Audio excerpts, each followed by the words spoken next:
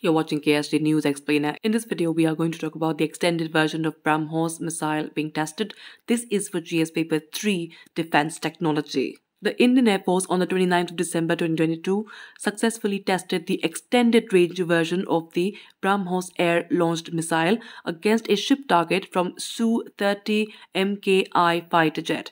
The extended range of the BrahMos missile is believed to have the ability to take out targets in sea 400 kilometers away. Now let's get you the details.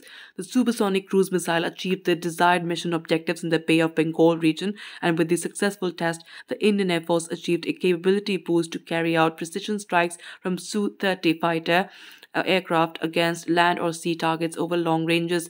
The extended range capability of the missile, coupled with the high performance of the Su-30 MKI aircraft, gives the Indian Air Force a strategic reach and allows it to dominate the future battlefields.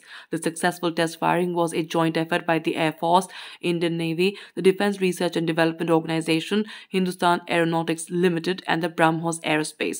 In May this year, the extended range version of the supersonic missile was successfully tested from the Sukhoi fighter.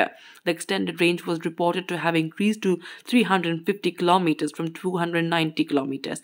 The successful test conducted in May was the first instance in which the missile was test fired from the Su-30 MKI fighter jet. Let's get you some background details. The BrahMos supersonic cruise missile has a two-stage solid propellant booster engine as its first stage, which takes it to supersonic speed. The second stage is the liquid ramjet engine, which takes it closer to Mach 3.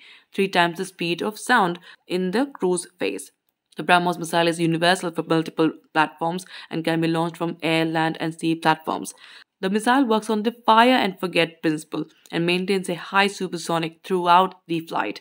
The missile is said to have a low radar signature. That's it for this explainer. Thank you so much for watching. To join KSG in the courses and to crack the IELTS exam, visit ksgin.com. You can also get a PDF of this explainer on ksgin.com. Thanks for watching and do subscribe to our channel.